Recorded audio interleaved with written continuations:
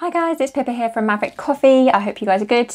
Today we're doing a really short video on how to make an awesome cold brew at home without any fancy tools. All you need is a cafetière. If you don't have a cafetière, you can pick one of these up from the supermarket or most kitchenware or home stores for like 10 or 20 pounds. So it's not a lot of money, and you can have some awesome coffee at home from this.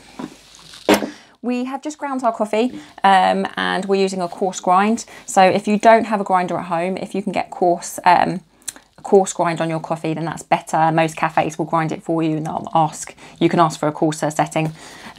What we're doing today is we're using a ratio of 7 to 1. So that's 7 parts water, 1 part coffee. And we're going to make it really simple. We've got a 1 litre standard large cafetière.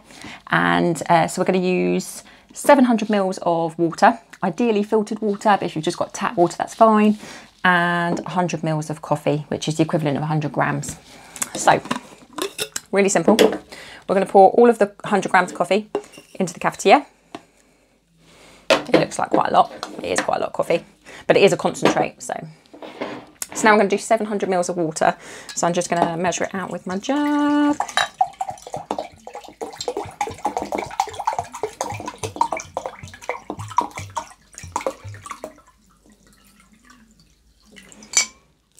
That's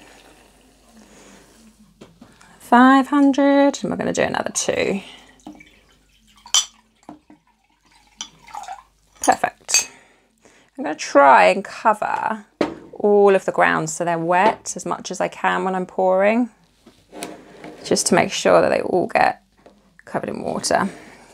And then what I'm going to do is I'm just going to use a spoon just to lightly wet it under the water. I'm not going to mix it.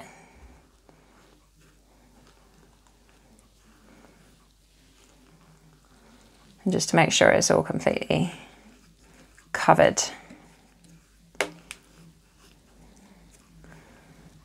So it's just all looking lovely and wet.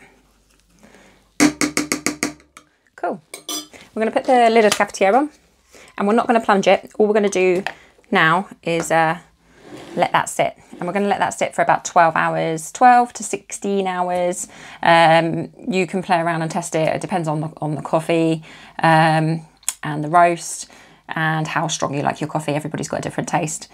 This was cold water, by the way, just room temperature water. You don't need hot water to put into this, and you don't need to put this in the fridge. This can just sit at room temperature for 12 hours or so. So we'll leave it there for now, and we'll come back in 12 hours and we'll finish the video.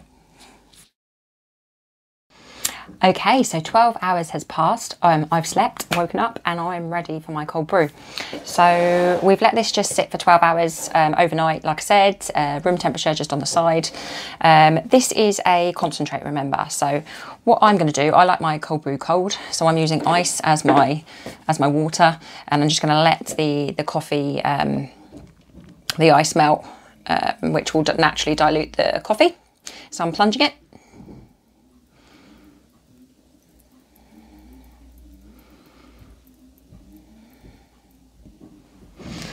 And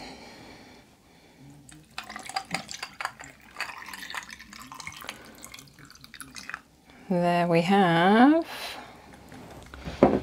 our pretty awesome cold brew at home using a cafetière. So it's going to be quite strong until the ice melts.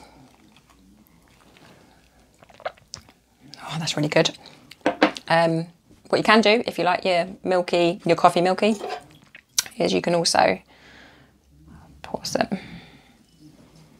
some milk in there. We're using oat milk today. Lovely.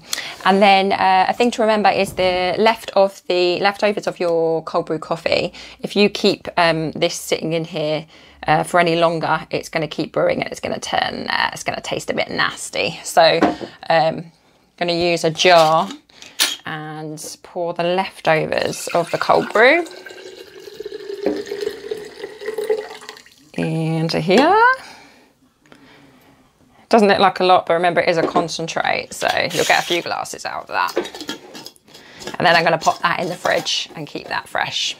Yeah, it's going to stop that brewing. So there you have it, cold brew at home using your cafetière. I hope you enjoyed.